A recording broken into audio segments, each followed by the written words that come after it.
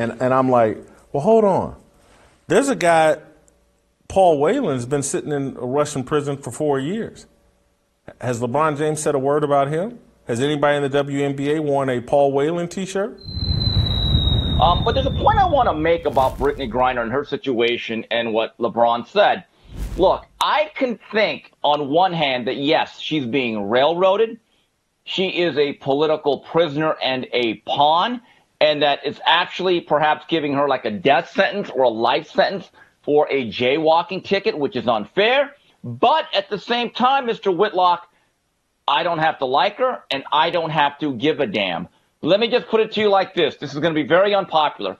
If that was Mario Cristobal, who was stuck in a Russian jail cell, I would fly to Russia with a picket sign saying, "You must free him." I would care about Mario Cristobal. Nobody has to actually care about Brittney Griner or have any positive feelings, given the fact she's been anti-American. So the story here is both can be true. She could be treated unfairly, and guess what, Jason? Me, you, and many other Americans, we don't have to care.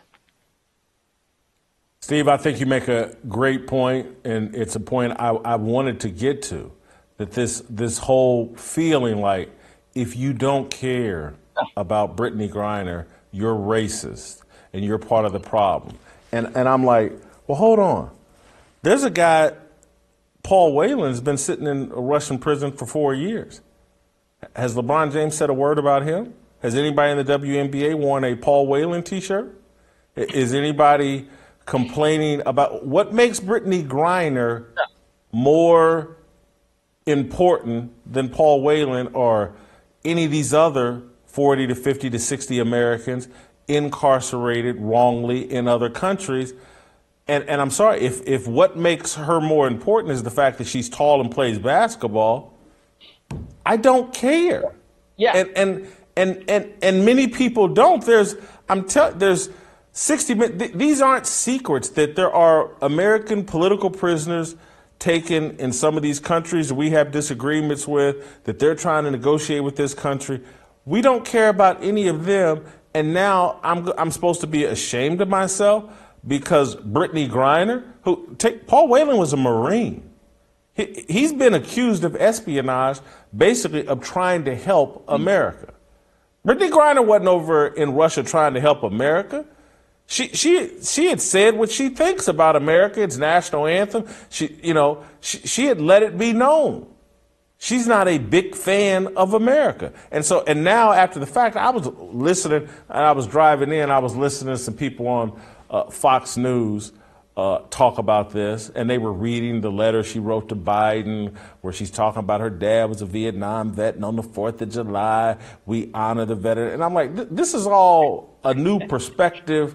She wasn't saying any of this stuff when she wasn't coming out for the national anthem. When she was free and over here in America, it wasn't about the veterans. It wasn't about Vietnam veterans. It wasn't about the 4th of July. She didn't love Joe Biden. She didn't any of that. But she's like, and again, I've had numerous relatives and friends, enough, I don't want to say numerous, but enough, go to jail and catch religion and make all kinds of promises and adopt a whole new attitude once they're locked up. The moment they're free, they go right back to thinking and acting and behaving the exact same way. I'm not gonna name my cousin's name, but I used to idolize the dude growing up as a kid, and locked up, calling me, man, if you post my bond, I'm gonna do this, I'm gonna do that. As soon as I posted the bond, never heard from the dude again. And back on the couch, smoking weed. Ain't no jobs. And 60 years. Anyway, I don't want to embarrass because I love the dude and just love. Right. So now with this jailhouse religion. Right. So now with that letter, Brittney Griner's Lee Greenwood, proud to be an American. The irony of that. Here's the issue with a lot of these people, especially the females. And this goes beyond race.